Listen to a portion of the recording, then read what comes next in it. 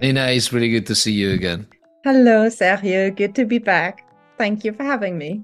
It's always a pleasure. And we have a lot of news as always. I'll tell you the first thing I want to do is move or speed by the OpenAI drama. I think we talk too much about this thing. And I hope they're not that important in our lives. What do you think? Oh, that it remains to be seen. I think OpenAI are important to our lives because they have brought ChatGPT to the world. And so, want it or not, they have an impact. True. But let's not hang up on this one person, but just like focus on the whole landscape. There's so much more happening and to be talked about. Yes, and how much of the landscape wouldn't be there if he had not made that much noise in terms of the safety summit, because we saw the threat to our very existence, in terms of the the whole section on foundation models within the AI Act. So I hope we can find the future without whatever some Altman brought into our heads. But yeah, let's move on. What do we have? So if we look at ePrivacy or at fines and the impact of regulation, what is your favorite piece of news? Oh, the dark patterns in Spain. Starting with Spain is always entertaining because there's no lack of fines, right? There's fines every week. Everywhere, It's never but going the to small disappoint. ones. They're very tiny, tiny. Yeah, we discussed that once, and we have one on dark patterns. You're right, and the idea here is that it's never happened before. I think that's the most important element. We never had a fine on dark patterns in Spain, and the paradox of it is that it was imposed on a lawyer's website. It's like a directory for lawyers. To ask for or not ask really for consent, but to nudge people into acceptance. Yeah. The idea is that he was hiding that list of vendors. Well, they had a list of vendors, a long list of not vendors. They had a long list of companies that would receive people's personal data, hiding deep in the privacy notice. And it reminded me of the TikTok fine in Ireland, 300 whatever. 340 million something. Thank you, something Yeah. like that, right? So that large fine, it had gone through the EDPB, as it happened with Meta as well. So the EDPB, had to review what the DPC was going to do about TikTok because it affected so many countries. And one of the German DPAs also had a say in that final fine. And specifically, they had a say on the dark patterns side. And for the first time, something that I saw there is that they associated dark patterns with a breach of Article 5, this was it, of the GDPR, specifically of the fairness principle. So the German DPA, and then as a consequence, the EDPB, and then as a consequence, the Irish TPC said that if you use dark patterns, you are in breach of the Article 5. Article 5 and the fairness principle. So there you are. We may see more of that. I hope so, because that's exactly what it is. And in the Spanish case, I think you told me that from next year on, the accept or reject needs to be on the first layer, mandatory for everybody. I wonder though, like what is going to happen then with the Spanish authorities, how they're going to enforce this. Now they must be incredibly busy with all the small fines they're issuing, and like I wonder how they can Yeah, accomplish this. it's out of control. I agree with you. If they already last time I was in a room with the Spanish the director of the AEPD, she was making it clear they're overstretched, and everybody knows that they do so much with the resources they have. The problem is if you are committed to answering, to every single claim, and now you expand the range of potential fines by making it clear that as of, in this case, January 11th, a reject all should be there on first layer.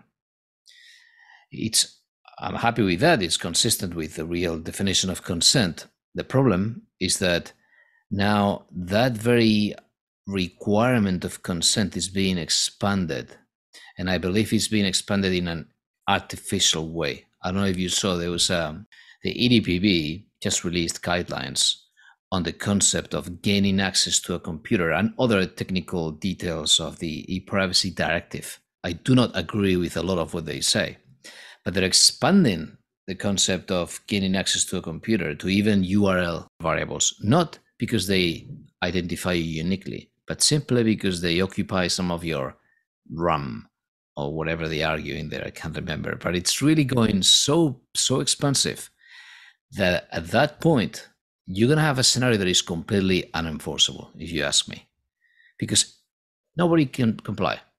Yeah, I think it is a lot more important to create more awareness among the people, among the users, the consumers, who really need to know what they're consenting to or not.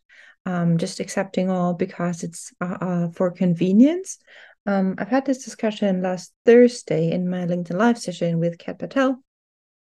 And he said, even though he's aware of all of this, just out of convenience and because he needs quick information or access to something, he clicks accept all many times, even though he knows what is going to happen and it's not always beneficial for him. So we need more transparent choice, and this can easily be done by just not putting just the legal text, the legal copy that no one understands and reads, and it doesn't give you enough guidance on but clear, plain language that offers you like, okay, this is my choice, and then seeing the consequences. And not sometimes you reject all and then the whole website isn't usable anymore. Yeah, I mean, in the end, people are not going to read anything. As you're saying, legalese is complex. So in the end, it means that people only see the choice. And if we only see the choice, that means that we are really in a race to the bottom, because in the end, it doesn't matter how intrusive it is. I'm going to ask you anyway, and you're going to say no or yes. Anyhow, you will make no distinction, because I have no way to make it very clear to you that what I'm doing is far less intrusive than what any other website may be doing. But you have no way to know, because if I want you to know how less intrusive I am, I need to bore you with my legalese. So I don't know. We'll see. I think it's a never-ending story. It is a never-ending story, but it's also here touching upon two very important points. It is very closely related to accountability and responsibility, because as a company that has an interest to care for, say, their shoppers or their customers, the visitors to their website, if you are genuine about this, you have the responsibility to offer a place where it is possible, where you respect your customers. So basic ethical values that you can install to guide your way to make a decision in how you want in what way you want to offer cookies and trackers, and how you want to ask your customers for consent. And I think you'd be surprised how many times people say yes, not only out of convenience, but also because they trust you and they have a genuine interest to keep your to find the articles, the items, the products that they are looking for quickly and easily. And if cookies help them to do this, and they do, boom, there you go. So why do I need to ask you up front if I can do things without any non-exempted cookies? Why do I need to start throwing everything at you, measuring everything about you that I still don't need, instead of going gradually? Do you think the cookie banner, sorry if I have to jump in there, is partly responsible for the tracking, because it enabled companies to track from the first minute people have their website on. Exactly. It's a carte blanche to start tracking everybody from the first minute. Whereas if you do things gradually, I was interviewing Ariel Garcia last week. I haven't listened to it yet. It's on my list. She's brilliant, and something resonated, which is, why do we need to know everything about our customers the very first time we meet them? That's not how relationships are built. First, I may know your name and some basic stuff about you, and then the relationship develops. And as you browse through the website, you come back, and there's more trust. Then you give me more because I can give you more in return. Anyway, Nina, I know we always end up with this one. Let's move on. Let's please move on. What's your second favorite piece of news? The case of a DNA analysis company called 23andMe that offers that highly popular thing. You send in DNA sample, and then they track you and connect you to whoever you are related to in the world, to help you find relatives that you didn't even know you had. And then had a data breach, and a list was published. I think thousands of people were on that list, identifying them as Ashkenazi Jews. And that list was published on the dark web. Outrageous. How can a company have such lax privacy and safety standards for such sensitive data and dealing with such highly personal information?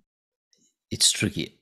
I was thinking that in the clinical trials space, because we interviewed the DPO from a very well-known hospital group in Spain a few months ago. And in clinical trials, you've got DNA data, you've got encryption, you've got all of this stuff, but there is a piece that is missing, which is the key element of risk from my point of view, which is the customer. But if you want to succeed in a consumer business, again, like this one, VC backed, it needs to grow fast. It needs to ensure that people, once they spit on whichever tube they spit on, they can log on into a portal with a password and create another password, whatever else they add. Maybe I'm sure there's now two-factor authentication in there. I haven't checked it. But hackers are always going to be two steps ahead of you. And in the end, you're going to have to push that inconvenience for consumers. Whereas in a hospital, it never happens because it's researchers and they have their VPNs and their portals, and there isn't the same risk. And it's not accessible. It's only accessible to a very small amount of people. My question in relation to this, and this is what I stumbled upon when I first read this, is it really necessary to have a platform that is open to everybody who signed up for this and who requested their DNA? You want to know where you come from. So what's enticing here is that you drag more people, and it's a sort of Facebook on steroids. The more people do the test, the more valuable it is, because the only way it knows who your cousin might be, or your sort of remote, distant relative might be, is that they find connections in the DNA. So you need a lot of people to do it, and the more they add in a sort of dynamic way, it starts telling you more and more about where you may be from. Maybe there's a huge problem at the core of the business model. I'm thinking. I think you are not wrong, but that's my personal opinion, and for two reasons. One is that you have to ask your consent for all the family and relatives that you already know to give your DNA, because it will also give a part of their DNA to such an institute. Do they want this? What are the consequences, especially in this data breach? It's not always, and you don't know, maybe some relatives you don't know so well, maybe they have done things in the past they're not so happy about. and relationships that they'd rather forget about, or you never know. And the second thing, I heard that these agencies, these companies who make a profit, are comparably inaccurate. Yeah. Something that could be interesting is that in the US, 40 states are suing Meta. And what they are saying is that Instagram and Facebook, they have an impact on mental health of young people. I haven't looked at it, but it's super interesting.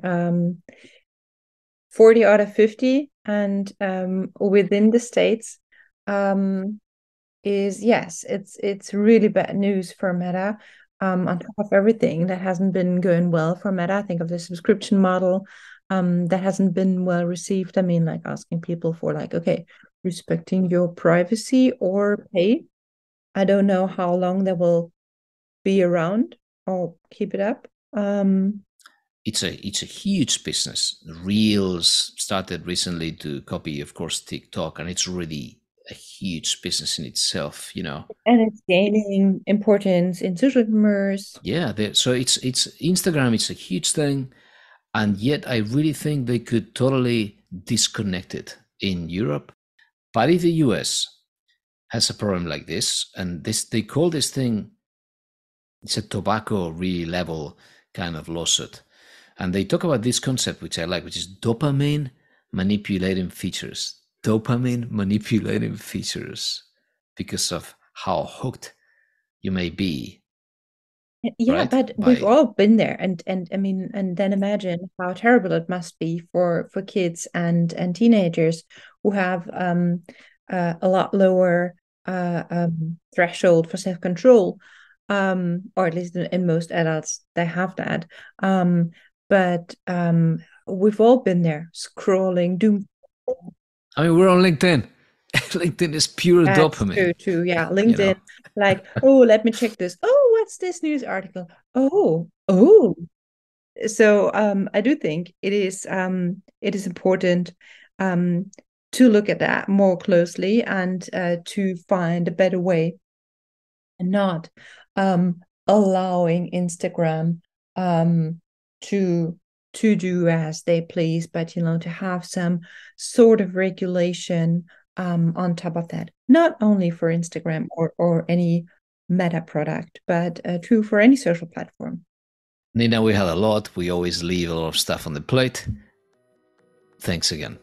Thank you so much for having me, Sergio. Great pleasure. I look forward to the next one.